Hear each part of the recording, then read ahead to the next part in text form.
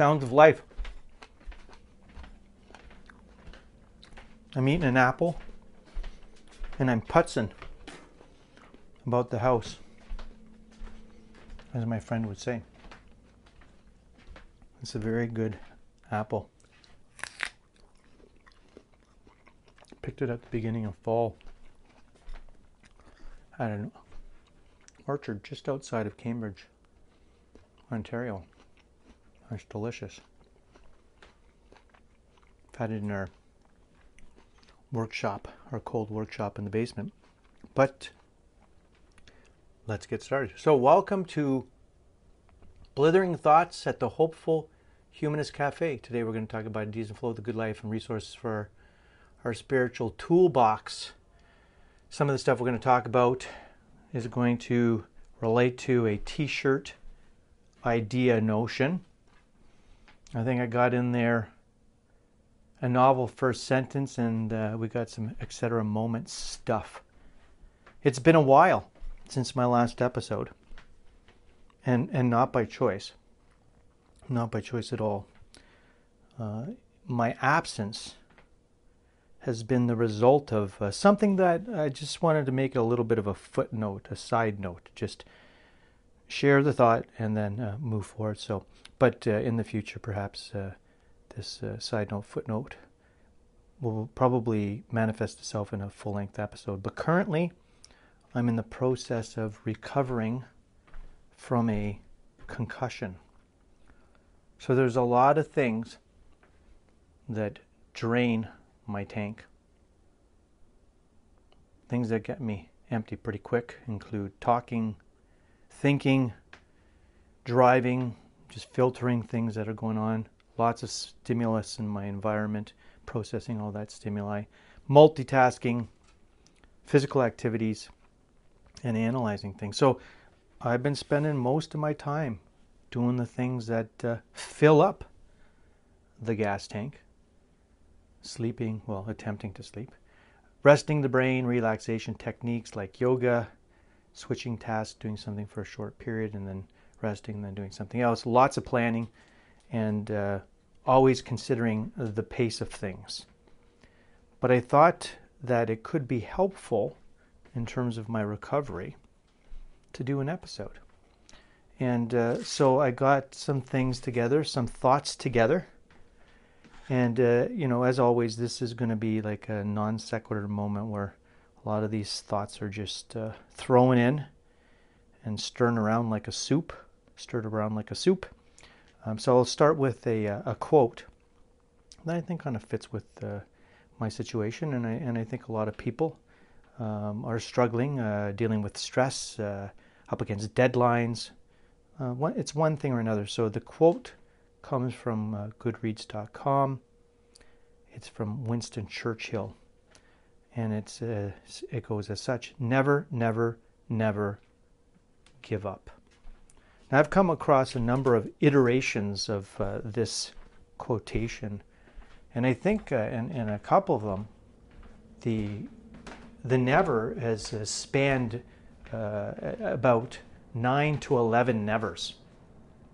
I actually like that, the one that includes 11 nevers, because you just get a real sense of persistence. You're like, no, this person, they've got focus. This person, Winston Churchill, he's got focus, and he's not gonna veer from his eye being on the prize. So that is our thought for the day. Never, never, never, never, never, never, never, never, never, never give up. I thought since it's been a while, we could probably include a word for the day. So I got from the Oxford dictionaries, blether, not blither, but blether. So blether is a long-winded talk with no real substance. And it's going to kind of connect with my discussion about a sitcom that's no longer on the air that claimed to have to do everything about nothing. And some people might already have a heads up about what that sitcom might be. So today we're going to blether about some trite stuff, because you know what? Life doesn't always need to be so heavy. So the T-shirt notion for today. There's we have some friends, different families. We talk in terms of being parents and supporting our young ones, our children, and they go through different things. And in this one situation, there's a little one that struggles with some pronunciation in terms of words. And for some, they struggle with the L's, and others maybe with the THs. And in this case, the TH, instead of necessarily saying something like think, because of rushing, it would be, well, that's not what I think, right? And so one of the exercises that this young one has in terms of going to a speech therapist is practicing this sequence of words, this, that, there. And I found that really interesting. I was like, this is actually quite fun, this, that, there. I thought this could be a great shirt, a great logo, a great idea for a shirt. One on top of the other. This, that, there. And we could turn it into a game. And so because the blithering thoughts about T-shirt ideas and first sentences, novel first sentences, etc. moments is about creativity, fostering creativity, nourishing creativity. I thought, okay, well, let's imagine that this is a shirt that we're all wearing. You've got on yours, I've got on mine, this, that, there. And we're passing by someone on the street and they're like, hey, cool shirt. And you're like, yeah, it's a game, this, that, there. I'm like, well, what's that game all about? Well, you have to make a sentence, and the sentence has to include those three words in that particular order. So the two examples that I have, I mean, they're kind of similar, but I shared this thought with some friends, and they came up with some really good ones, and I just didn't have the time to write them down. But my first one was, if you're kind of being a little cheeky with someone, you could be saying, this conversation that we're having, it just ain't there for me. But I kind of morphed it a little bit and related it to the fact that I'm trying to stand up to this concussion. And so this is what I've come up with. In this episode that I'm currently creating, there's going to be reference to a lot of trite stuff. The perfect medicine for a concussed brain, right? This, that, there. So what do you got? You got something playful that you could throw out there? Maybe tonight when you're sitting around the dinner table, gathered as a family, something that we should be doing, spending time together, talking about our days. It's a protective factor. Maybe have a this, that, there challenge, a this, that, there competition. So, knowing that this episode is, just going to be about blethering trite stuff, kind of just like a neighborly moment for me, in a sense, to kind of get out of my head. I wanted to share that one of the things that's helped me when I've had some of my very difficult moments is instead of reading, I can't read, hurts my eyes, can't go on screens, can't watch TV, the blue light, once again, it's not good for my eyes. And so, what can you do? In many ways, recovery is quite boring, but I decided that I was going to go and go through my DVD sets and find a set that I'm really familiar with, so that I don't feel like I'm losing anything by not being able to watch it, and just listen along as this DVD is playing itself out. And so I found Seinfeld, and I just very much enjoy Seinfeld. And Seinfeld apparently is a show about nothing. Some people say it's a nihilistic show, But for me, I think while there's a lot of truth in that, it's also a show about absurdity. And it really captures a lot of those mundane, nuanced, absurd moments that many of us can relate to. So I was listening to a number of different episodes, and one night when I was getting ready for bed, I was like, okay, well, I can't read, so maybe I'm going to go on the tablet and have my wife set it up so that I can have access to an audiobook. And when I went to our local library using the Libby app, I discovered that there was this book. Well, there was two books, so talk about serendipitous, right?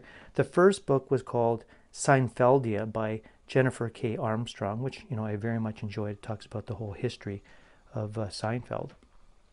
But there's another book called Festivus. Festivus, The Holiday for the Rest of Us by Alan Salkin, and a foreword by Jerry Stiller. And this book is about a particular episode. Well, it relates to a particular episode of Seinfeld, but it goes beyond it in terms of giving the history of this thing called Festivus. But in 1997, I believe on December 18th, they aired an episode on Seinfeld called The Strike, and in it there was a secondary story about a character, Frank,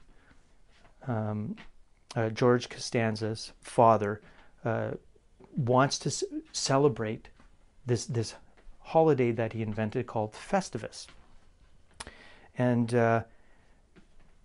this book goes on to kind of identify that Festivus was not actually created on that particular episode. That one of the script writers, I think his name was Daniel Jr. O'Keefe. Well, I guess his father in 1966, Daniel Sr. O'Keefe, wanted to kind of capture in a celebratory way the first date that he had with his wife, and he came up with this idea of Festivus. And that over the years it kind of morphed. It had a number of unorthodox rituals. It was about capturing the organic reality of their particular family. Well, his youngest son, Daniel O'Keefe's son, Daniel Jr., he became a screenwriter, a script writer at Jerry Seinfeld's production of Seinfeld, and they incorporated this idea of Festivus, kind of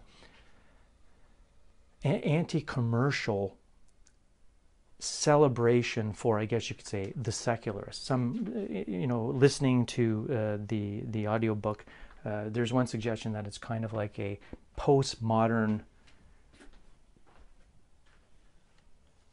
tradition that has evolved in response to the kind of commercialism that has grabbed hold of these holidays and moved them away from their initial reasons for being, the raison de, how would you say that? Raison d'être, raison d'être, yeah, the reason for being. And I just became really interested in and distracted from some of the stuff that was going on because of this Festivus idea. It just became really, really interesting. So the idea is that in the book they're not suggesting that this is supposed to replace by any means these different festive occasions that people are enjoying and celebrating for very meaningful ways. But maybe it could be in addition holiday, that it's a holiday of choice, and it's kind of like an antidote to the commercialism of some of the ways in which the holidays are being co-opted by the idea that things have to be bought, gifts have to be bought and given. So it's a postmodern modern evented tradition holiday. And let me say right off the bat, I agree, Festivus is not for everyone, and I'm not suggesting that everyone pick it up as something to introduce into your family and to celebrate. No, I just thought it would be a really interesting kind of creative opportunity to explore the thought about if one was to decide to start celebrating Festivus, this anti-commercial, postmodern, invented tradition. The exciting thing about it is it's encouraging people to kind of claim it, take it, and make it their own. And that's what I find exciting in terms of just like a thought experiment. So in terms of this thought experiment, knowing that the episode as it aired in 1997 introduced Festivus, a holiday for the rest of us, this kind of secular experience, a holiday for everyone. It talked about the idea that there's no gift giving. There's a pole, just an aluminum pole, an unadorned aluminum pole without tinsel that you would put in the center of the room. And that would be the essence of capitalizing or capturing the minimalist kind of stance that it's attempting to embrace, right? And that there would be a gathering of family and friends, and then they have this thing called the airing of grievances in the episode, and feats of strength. Now, I like the idea of having an additional holiday as an antidote to the commercialization of these other sacred holidays. Just as a kind of a reminder, a mental kind of holding oneself accountable and saying, you know what, like if we're getting in debt for Christmas, if we're making it all about the gifts and we're getting stressed out in the process, then maybe we're missing the point, because the real point, I think, of a lot of these holidays, the common ground, if we move away from the religious aspect of whatever holiday we might be talking about, is that it's about togetherness, it's about family, it's about good food, it's about laughing, it's about celebrating. Perhaps for some it might be about dancing. And that is the thing that I would want to capture. And so in the episode, when it refers to this idea of airing of grievances, so you could picture, if you go to the episode, I'll try to put a couple of links on YouTube. I don't think I could get the whole episode and provide a link to that, but a couple of segments, and I'm going to need some help from my beautiful wife to do that, because I'm trying to minimize my time on the screen. But when you watch the episode, there's a point where the idea of the airing of grievances is that the people that are collected and have come together, you tell them how they have disappointed you over the year. Now, for me, that's something that would have to be tweaked. The other one is feats of strength, where I guess in terms of Daniel O'Keefe, when he was younger, him and his brothers on this day would, they would wrestle with each other, which is, not playful wrestling is something that, kind of makes sense that some little boys and little girls would want to do. But I'm imagining that this wouldn't be a centerpiece in my thought experiment.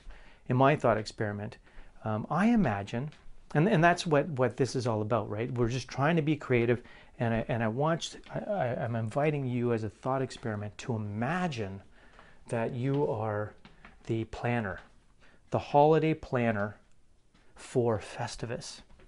Now, in the episode, it usually takes place it's suggested that it takes place on the 23rd, but in my imagining of whatever this thing Festivus might be, it happens whenever you can have your friends come together and assemble with one another and share company in a way that's not stressful, and it doesn't put anyone out, and someone doesn't have to rush away from their work shift and an hour later try to get dressed and make their appearance and just feel exhausted. No, it's like it's a time that works for everyone. And instead of the aluminum pole, there would be a coat rack, a wooden coat rack that would be in the center of the room. And when people arrive to kind of capture this sense that the celebration is starting, everyone would be putting their coats on top of the coat rack, and it would flesh itself out and fill itself out, and it would kind of like almost metaphorically be a parallel to the Christmas tree. And it would be saying that, all these people have come here and assembled at a time that is wonderful for everyone to share in laughter and good conversation and good food. And that we would know that the celebration has come to its conclusion when all the coats have left the hook and the coat rack is empty.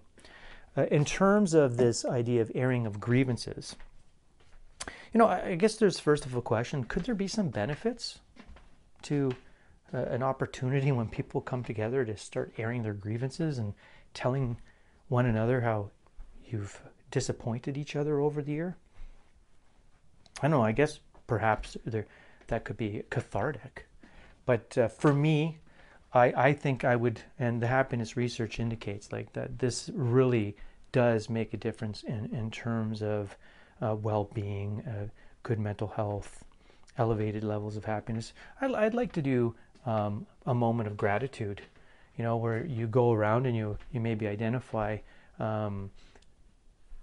how specifically you feel grateful for your friends, the things that they've done for you, things that have happened over the year.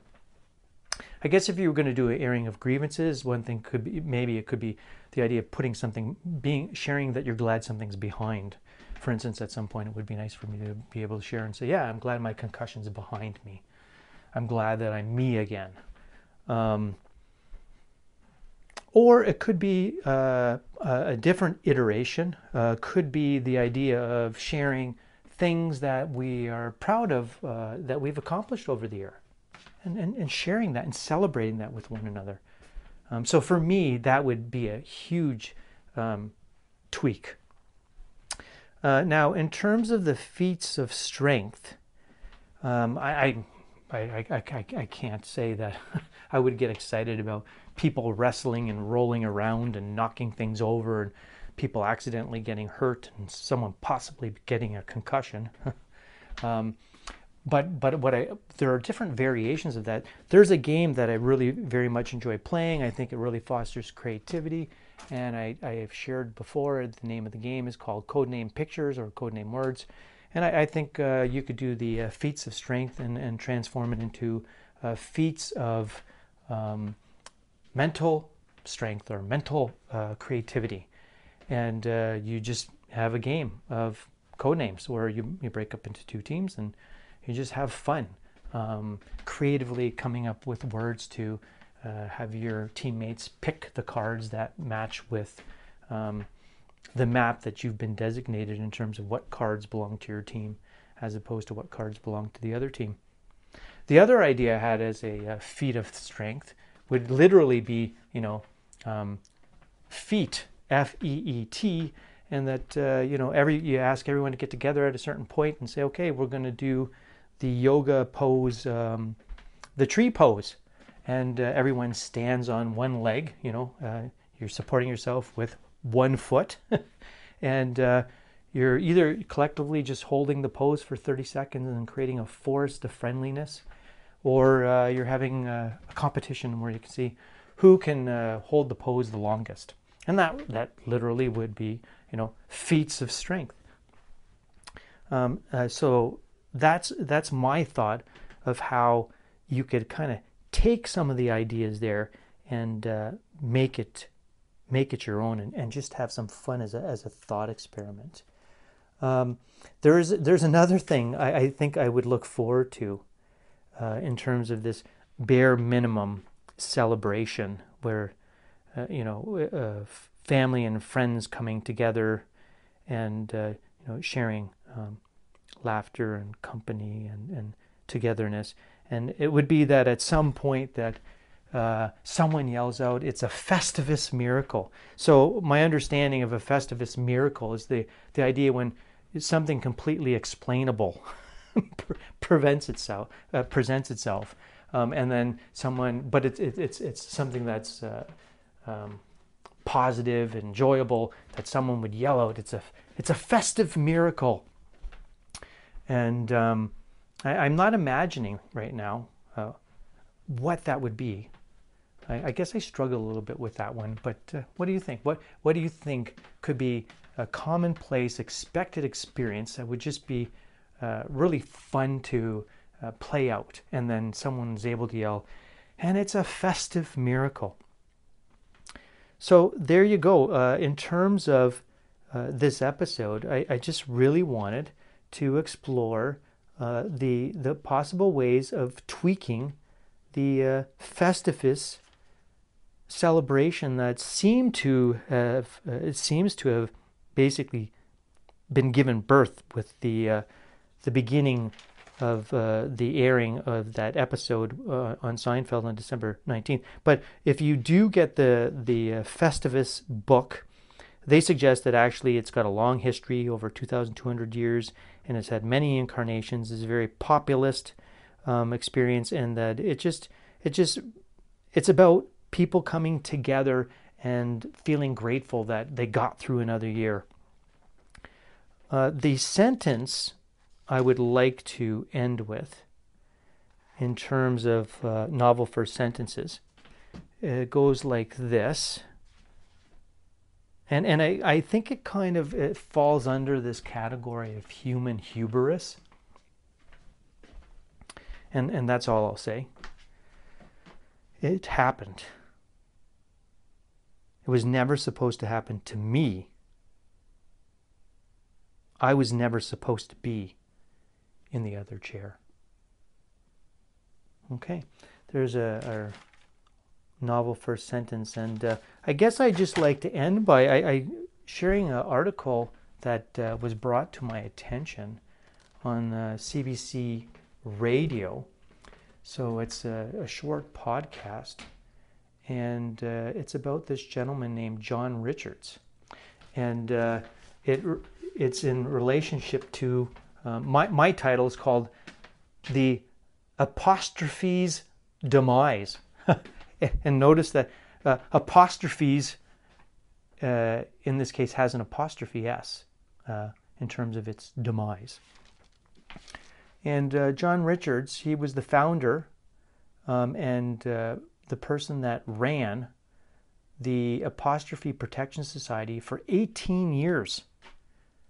And his goal was to educate people about the importance of the apostrophe. But he's shutting down. He's shutting down his organization. He's 96 years old. And he said he's tapping out at this point.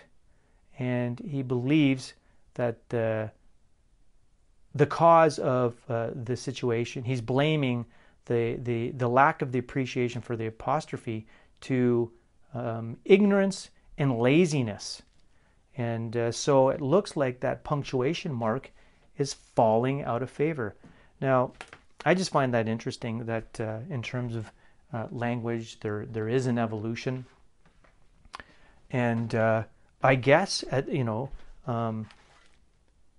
some people are possibly thinking that the question mark, the apostrophe is trite.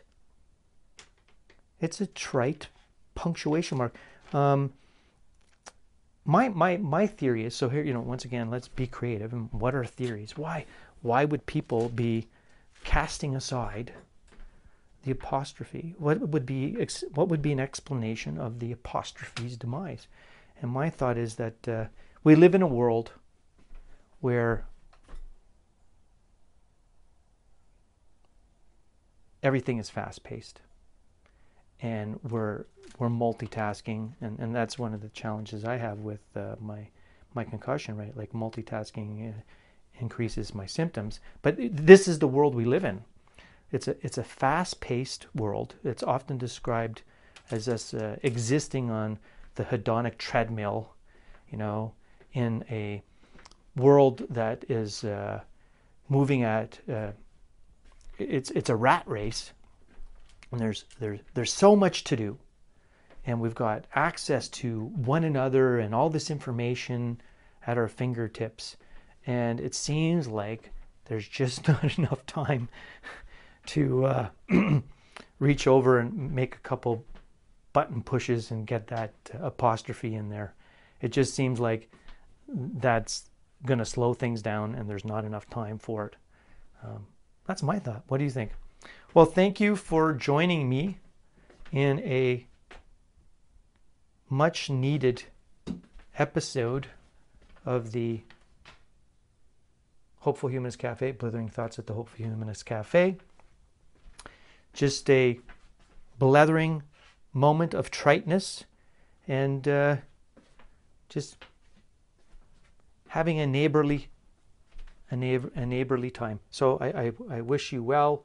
I wish you creativity, and in the words of Winston Churchill, whatever you're up against, never, never, never, never, never, never, never, never, never give up.